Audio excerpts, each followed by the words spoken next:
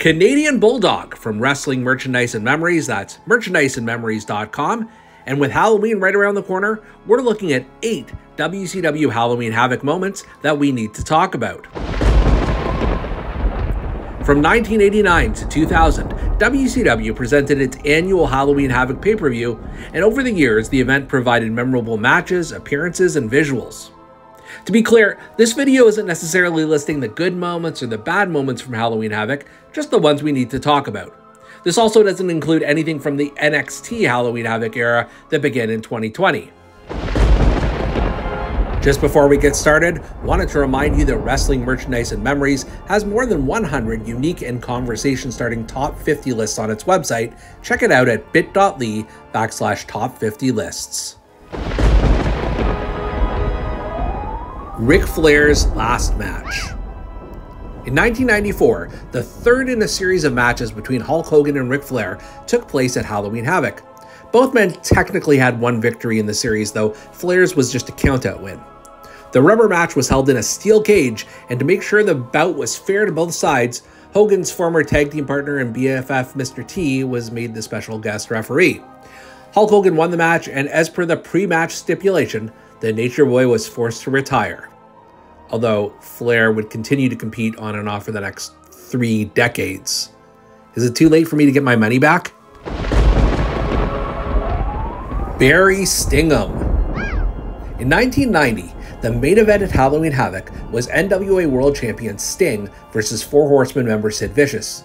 The title match had a twist. At one point, the Stinger and Big Sid ran backstage, and once they returned, it appeared as though Sid had pinned Sting to win the title.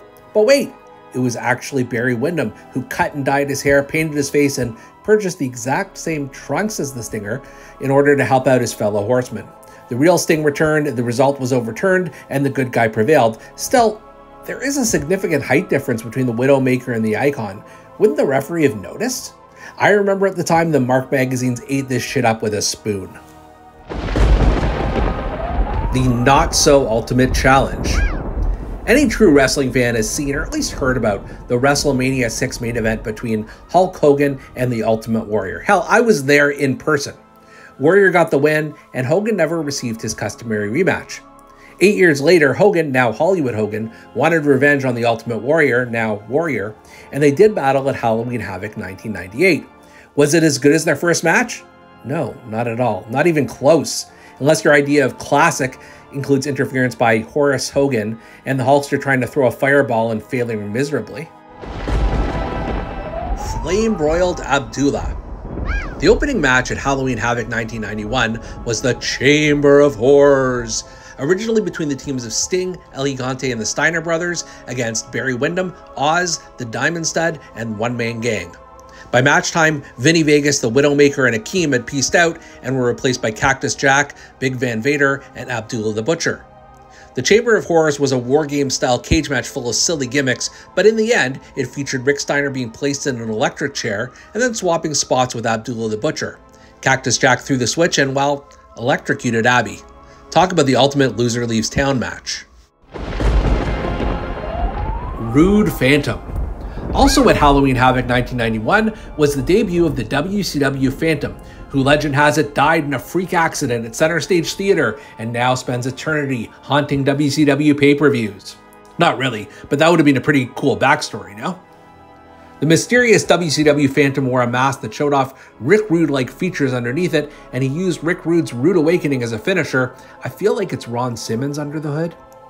Post-match, Paul E. Dangerously and Medusa announced that the mysterious WCW Phantom is really Old Man Jenkins, the custodian of the amusement park. I mean, Rick Rude, whatever. Diamond Cut for Time. The main event for Halloween Havoc 1998 was WCW World Champion Goldberg versus Diamond Dallas Page, arguably the company's 2 biggest heroes. The bout was a tremendous back-and-forth contest, with DDP handing Goldberg his best in-ring performance to date. Things were going great until they ran out of time, because most pay-per-view companies cut the signal exactly as the show was scheduled to end. That means most fans didn't get to see the finish they paid for. Snake Bitten. Jake the Snake Roberts and Sting were in the main event of Halloween Havoc 1992 and were involved in a crazy vignette where their eyes shot frickin' laser beams at each other. Early 90s WCW, never change. They had a spin the wheel, make the deal gimmick, where the wheel would decide on the stipulation for their match. Steel cage, Texas Death, Judy Bagwell on a pole, Mountain Dew Pitch Black, and so on and so forth. For some reason, they chose a coal miner's glove match, which really meant nothing special.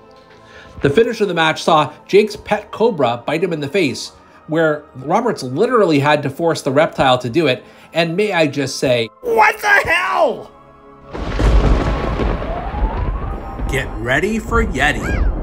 At Halloween Havoc 1995, WCW didn't think that Hulk Hogan defending his world title against newcomer The Giant would sell enough pay-per-view buys, so they upped the ante, just a little. First, the two competitors had a monster truck sumo match on the roof of Detroit's Cobo Hall, which led to the two men fighting and then the Giant falling off the building's roof and, unfortunately, dying. Thankfully, the Giant recovered immediately, entered the arena, and immediately changed into his ring gear to face the Hulkster. They had an okay match, considering it was the Big Show's first ever wrestling contest, but then Hogan's manager Jimmy Hart turned on him, causing him to lose the title on a disqualification.